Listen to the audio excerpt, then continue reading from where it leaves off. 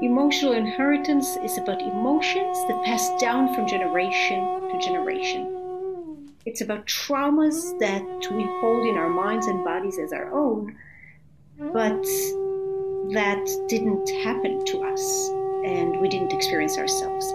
So how does that happen? How do we inherit emotions?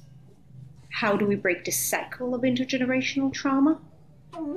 The book Emotional Inheritance is a book of stories that demonstrate the many faces of inherited trauma, of secrets in the family, of secrets that we keep from ourselves.